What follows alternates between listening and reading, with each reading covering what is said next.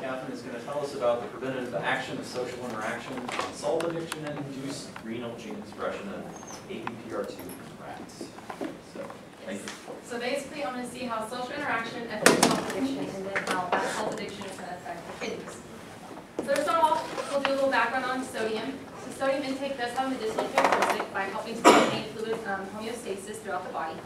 So when the extracellular fluid levels decrease due to sodium depletion, which can be caused naturally by diarrhea, hemorrhaging, or vomiting, or experimentally by IP dialysis, sodium-deficient diet, diuretic injection, and water deprivation partial repletion, the body's natural response is to increase sodium appetite and thirst. So while sodium does have a good characteristic, it has a bad one as well. A pinch on your potatoes, a dash to season your eggs, a quick shake to make your broccoli more palatable. Salt finds its ways in these and much more insidious ways into your diet every day. So this quote by Heather Twilliger shows us just how unnoticed sodium can make it into our diet. A few other ways is that salt is used as a preservative and a flavor modifier and a food stabilizer. So according to the American Heart Association and the Food and Drug Administration, in order to live a healthy life, we need to take in no more than 1.5 grams of sodium a day. But the 2015 Dietary Guidelines states that Americans take in 3.4 grams of sodium per day, which is more than double the daily recommended amount. So this overabundance of sodium can be due to cheap, unhealthy fast foods such as dollar menu items offered at McDonald's, ready-made meals such as lean cuisine and healthy choice, over-seasoning our food, and even eating in a social setting. So this overabundance of sodium intake does have cause some health problems, such as causing an increase in blood pressure, which can then lead to arteriosclerosis, coronary heart disease, stroke, and vascular dementia, which leads to 800,000 deaths per year and can lead to billions of dollars in health care. It can also lead to gastric cancer and salt addiction, which can explain overeating and obesity epidemic. So there are two types of sodium intake. There's spontaneous and stimulated. Spontaneous sodium intake is sodium intake on a daily basis when we are hydrated, and stimulated is induced by some type of stimuli such as being dehydrated. So a few ways we can cause this sodium intake enhancement in the lab is through intraperitoneal dialysis, hyperoncologic dialysis, furosemide plus sodium-deficient diet, water deprivation partial repletion, and furosemide plus captopril. And what we're going to be using in this experiment is the water deprivation partial repletion protocol. So a couple of characteristics that accompany the enhancement of sodium intake is that it's pre- and perinatally imprinted, it increases wanting, potentiates amphetamine and morphine-induced locomotor activity, it alters the morphology of neurons in the shell of the nuclear accumbens, it is dependent of cellular activity in the nuclear accumbens, the basolateral amygdala, the central amygdala, and the subcortical organ. It is a ubiquitous phenomenon, it is not related to any permanent systemic alterations, and it is mediated by encephallic vasopressin or antidiuretic hormone.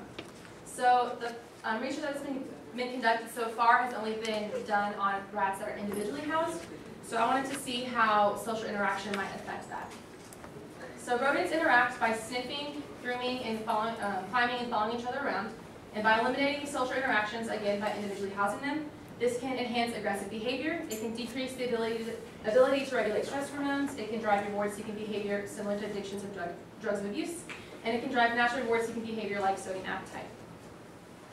So in previous research that was done by our fellow alum, Ashley, she used male Sprague-Dawley rats that were given chow, and they had 2 fluid bottles per cage, one that contained the 0.3 molar sodium chloride solution, and then the other that contained water. And these rats were then group housed, and there were 5 rats per cage, or individually housed 1 rat per cage. So this experiment happened over the course of 4 weeks, and the rats were subjected to 3 WDPR tests at 7-day intervals. And during these 7 days, the daily sodium chloride and water solution intakes were recorded. So for the actual WDPR SAT protocol, both the sodium chloride and the water were removed from the cages for a total of 36 hours. Following those 36 hours, chow was removed and only water was given back for 2 hours, and the intake of that water was recorded. This will be known as our partial repletion.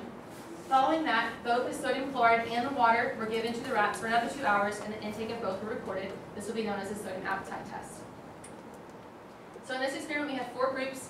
We had rats that were either group housed, the 5 rats per cage, or rats that were individually housed, 1 rat per cage, and those that were either deprived, meaning they underwent this 36 hours of water deprivation, or those that were non-deprived, not undergoing the water deprivation.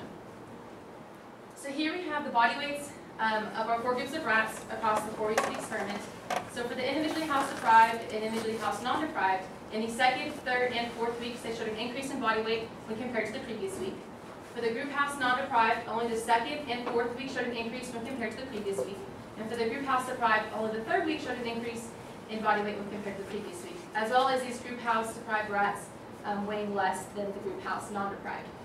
So these results in body weight led us to measure fluid intake by milliliters per 100 grams of body weight. So here we have our spontaneous salt intake, and on the x-axis we have our 4 groups of rats, and the bars representing the first, second, third, or fourth week of the experiment. So for the individually house deprived, in the third and fourth week there was an enhancement in their daily sodium intake when compared to the first. So these results were expected based on previous research that had been conducted. However, our main focus is on the group house deprived, and that it did not show an enhancement in their daily sodium intake, telling us that being in a social environment is somehow preventing salt addiction. So here we have our spontaneous water intake. For our individually house deprived, the second and fourth week showed a decrease in water when compared to the first.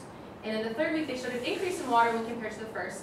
So this could be explained due to the increase in the daily sodium we saw on the previous slide. For the individually house non-deprived, the second, third, and fourth week showed a decrease in water when compared to the first. For the group house non-deprived, there was not a difference among the 4 weeks. And for the group house non-deprived, only the fourth week showed a decrease in water when compared to the first. So here we have the water intake during the partial remission, which was the 2 hours following the water deprivation when only water was given to the rats. And again, we have our 4 groups of rats on the x-axis, and the bars representing the first, second, or third WBPR test. So the group house deprived and the individual house deprived both behaved similarly in that they showed an increase in water intake when compared to their non-deprived control groups. So here we have the sodium and water intake during the sodium appetite test, which was the 2 hours where both the sodium and water were available to the rats. So here we have the sodium intake, and again, the group house deprived, individually house deprived behaved similarly in that they showed an increase in sodium intake when compared to the non-deprived control groups, as well as showing an enhancement in their third tests when compared to their first. Now for the water intake, again, the group house deprived, individually house deprived behaved similarly in that they showed an increase when compared to the non-deprived control groups. So the similar behavior that we're seeing between the group house and the individually house is telling us that being in a social environment does not affect the stimulated sodium intake enhancement. So stomach pigmentation was graded on a 4-point scale, with A being rosy, B being reddish, C being deep reddish, and D having pinpoint ulcers. So when they were analyzing this, the pigmentation, they only saw the presence of A and B. And as you can see, there is not a difference in the distribution between A's and B's among our 4 groups of rats. So taste buds were counted and classified as either having an open pore or a closed pore. And as you can see, there's a higher number of open pores than closed pores among our 4 groups of rats, telling us that the rats, each group of rat is tasting the salt equally. So with all this being said, the objective of my study was to investigate if both social interaction and salt addiction will affect the renal gene expression of ABPR1A, ABPR2, AQP2, NED4L, SCL9A3, and SCL12A1. So I decided to investigate the kidneys because the kidneys are responsible for fluid electrolyte homeostasis through excretion and reabsorption of mainly water and sodium. So water and sodium are reabsorbed at the proximal tubule, the distal tubule, and the collecting ducts of the kidneys.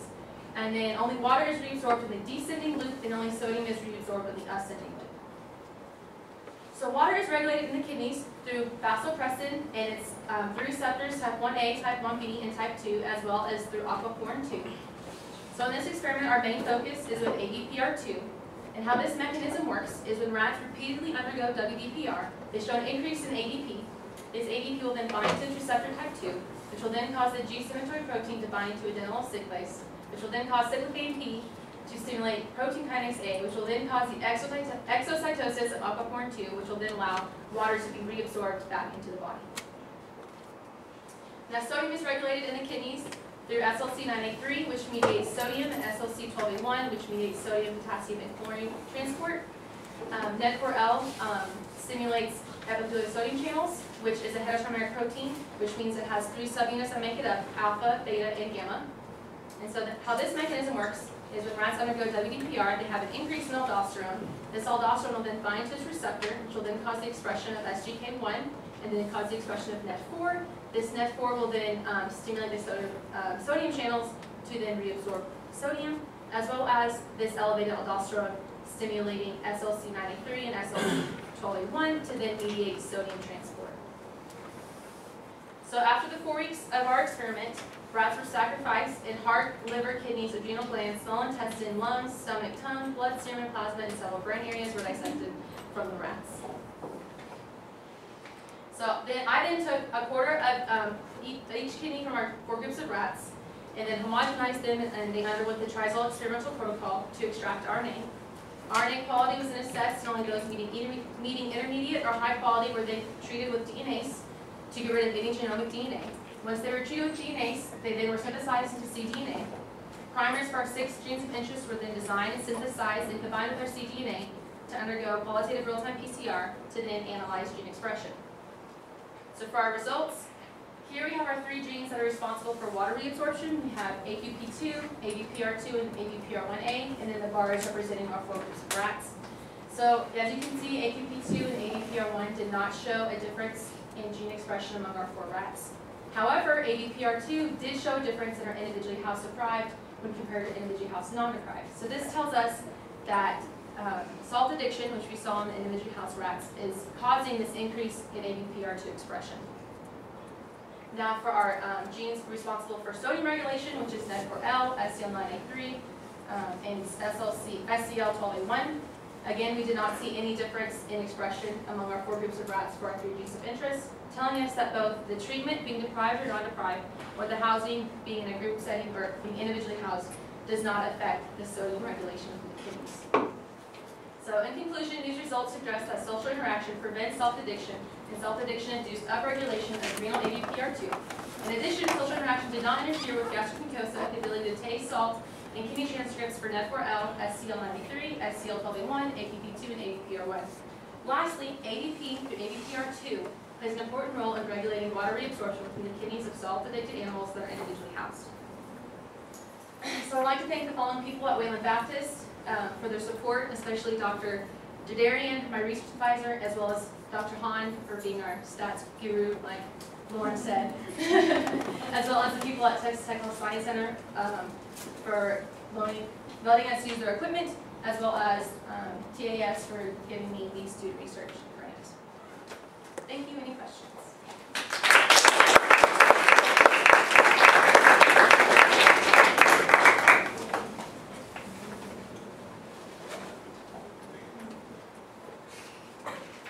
Yes. What does it mean to have an N equal to 7-8? In Like any of those? here, Yeah, what does that mean? that is our sample size, Okay. 7 and 8. So we started out with 10, and then we had 2 that were made into our pool, so we could do our standard curve for our primers. And then we had some that just didn't have good enough values to use, so those were excluded, and then we were left with 7 or 8. Yes. I have a question. So, all these different types of imaging. Poster double. So the observation was a present receptor type 2 in individually housed animals were seen in the gene level, right? Yes. So what could you further do, not that you're going to do, that's really listed for medical school. So what can someone else do, okay, to take this project one step further to indeed evaluate if that change is present at a functional level? So that's gene. What is function? I don't think I'm grasping what you're So we asking. look at genes. Yes. Right? Yes. So genes need to turn into something Proteins. else. Mm-hmm.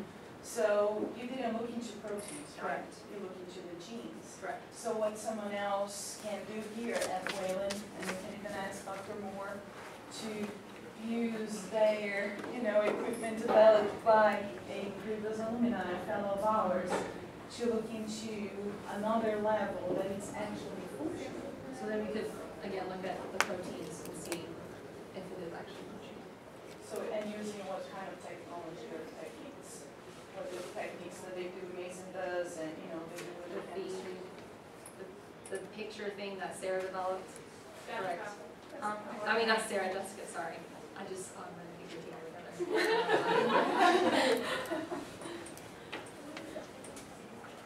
So then you would look into, that's something that can be done here, in-house. You took just, like 1/4 of the sample, so you still have the samples there. And then we can look into like a more, to see if it really, if the protein is really there, right? So did the sex of the rats play a role in what, like, did y'all choose males specifically or females specifically over males, or did you just have a mix? We used only male rats, just due to females having different hormone levels during menstruation, so that could play a role in regulating the sodium. How do you control the sodium in the water that you were using? Were you using ultra pure water, the preparation you